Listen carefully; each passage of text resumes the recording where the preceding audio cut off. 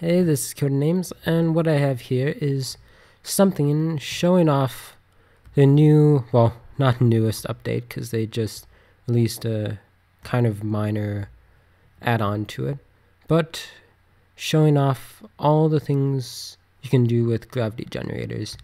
Mainly, I started out trying to make different type of catcher's mitts because one of my first videos, the pinwheel catcher's mitt, doesn't actually work.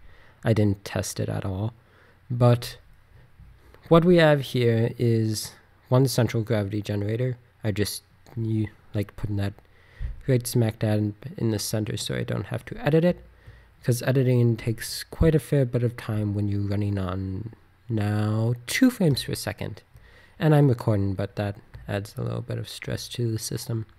So where do we start? We start where the stones start, or pebbles, or rocks, or marbles. But right here, we start and we slide down, and you can't see anything because I have my view on small person view. No, look up, look down, look indirectly, look up. There we go. But this is where the stones start out, or where someone would throw the pebbles. And then they'd roll down this ramp into one of these 4 dividers. The dividers are divided by edge pieces, I guess. Wedges, that's what. There's always a fancier word for it. So wedges. The wedges divide up so that the pebbles don't just get stuck in the center, which they will unless you have something such as a ramp.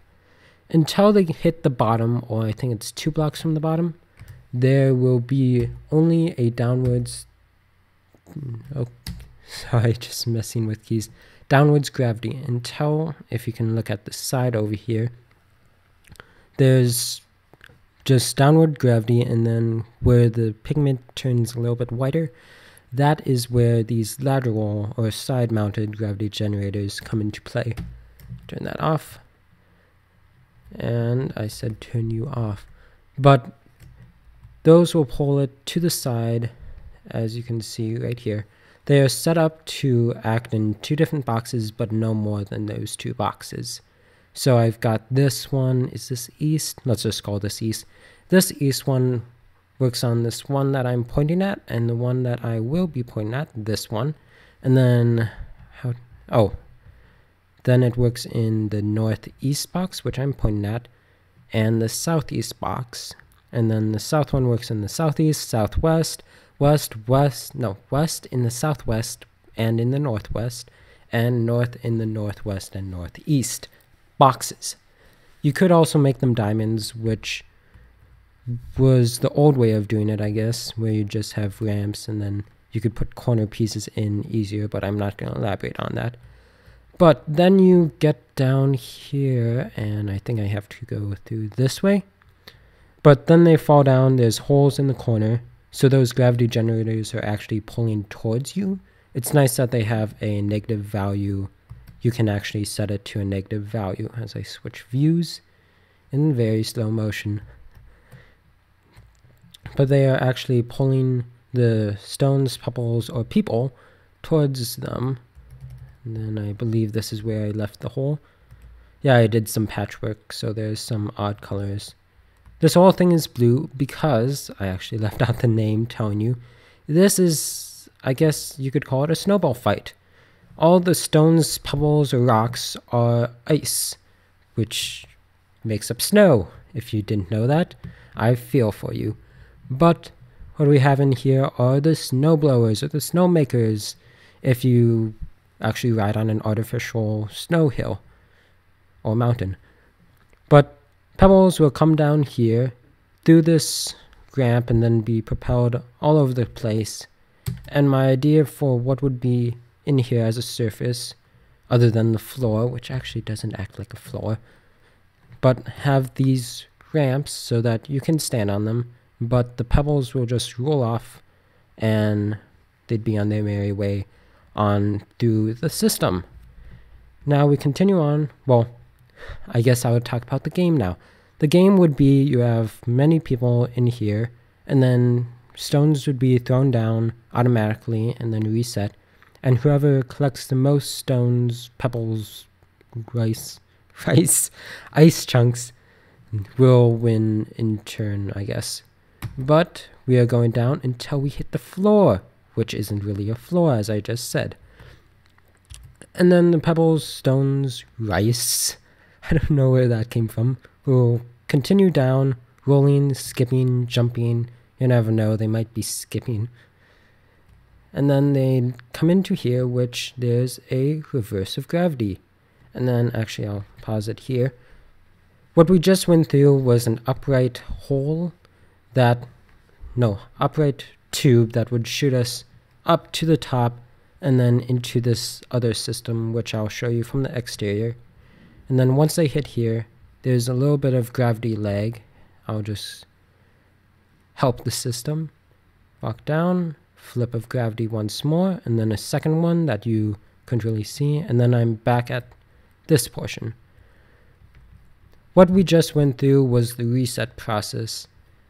The tube carries any rocks and pebbles from the bottom up to the top, and then spits it out into this spinning deal thingy-mabobber.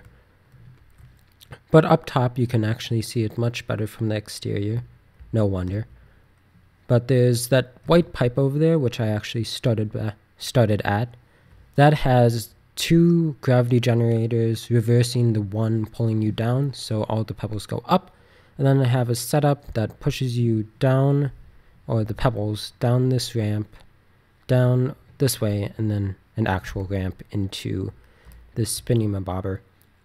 Now, something interesting that I found was, for this game, you would have to use rotors.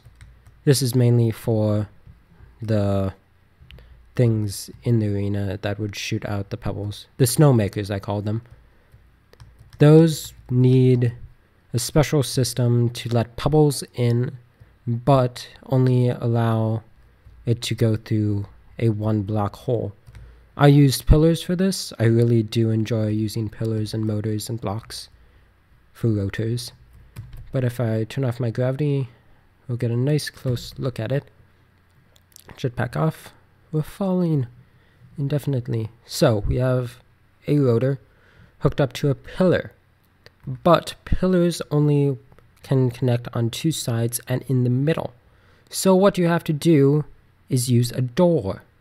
You have to connect a door only in the top side. I haven't really tried the sides, but you connect it to the top, and then the pebbles, as you can see, can get through those side doors. Sorry if I'm bumping the mic a bit.